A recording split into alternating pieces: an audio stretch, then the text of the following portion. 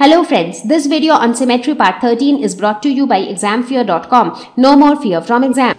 So based on whatever we have learned on symmetry, reflection, kaleidoscope, let's look at some questions. Question number 1. Find the number of lines of symmetry in each of the following shapes. So let's look at the first shape first.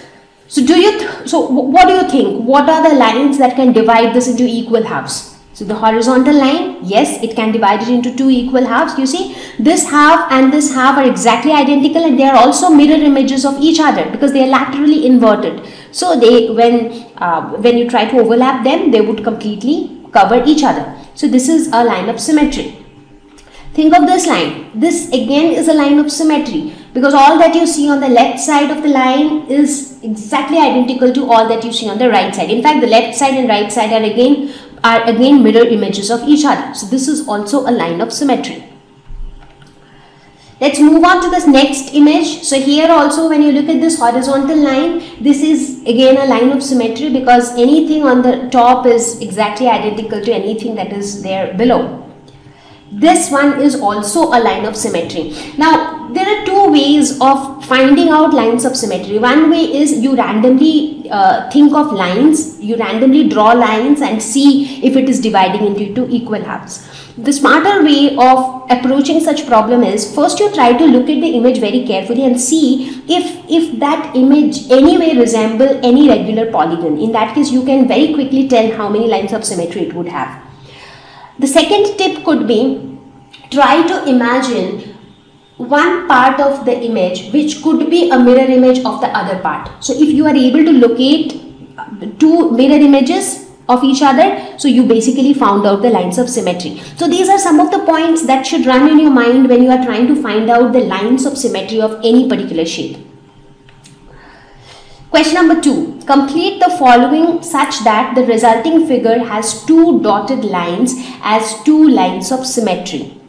Okay, so this is what is given. So the dark blue lines are the part of the actual figure which we need to complete. So we have to complete the figure, only this much part is given. And the dotted lines which you see here in light blue color, one horizontal and one vertical, these two lines are the lines of symmetry. So what does that mean? That means that if this is the vertical line of symmetry, this is the horizontal line of symmetry. So for this vertical line of symmetry, anything that is on this side, exactly same thing will be there on this side as well. So you basically need to draw the mirror image of this part on this side. So how the mirror image would be? Exactly identical, just that your left becomes right and your right becomes left. So this is how the mirror image of this part would be on this side. Perfect. Similarly, now this entire thing which is on the top, its mirror image should be there at the bottom because we have this horizontal line of symmetry. So whatever we have here on this side, the exact thing should be present here. I mean, its mirror image should be present here. So let's draw the mirror image.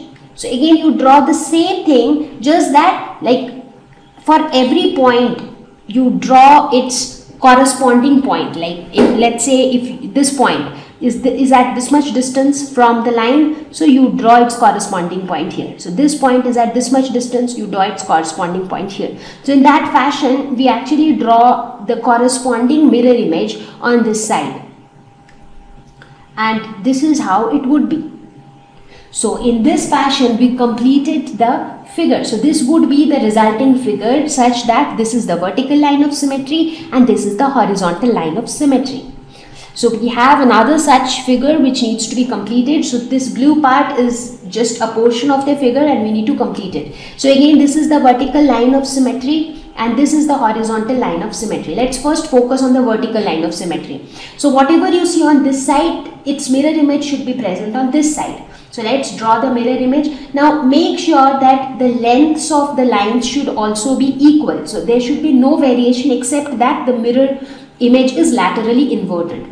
So here you see this diagonal line passes through two squares. So this side also, this line should pass through two squares. Similarly, then you have another diagonal line which covers one square. So let's cover one square. Then you have one vertical line. So let's draw one vertical line like this. And then again we have a diagonal line which meets this center. So we need to draw a diagonal line like this. So in this fashion we drew the mirror image of this part. So the bottom part is done. Now we have horizontal line of symmetry, so all that would be there on the top is going to be the mirror image of this bottom part. So let's draw the top part now. So here you have this diagonal line which covers 3 squares. So let's draw a diagonal line covering 3 squares this side and covering 3 squares this side as well. Then you have a vertical line covering 1 square. So vertical line covering 1 square. Then again you have a diagonal line covering 1 square. So a diagonal line covering 1 square. And then finally what do you have? You have a diagonal line covering 2 squares.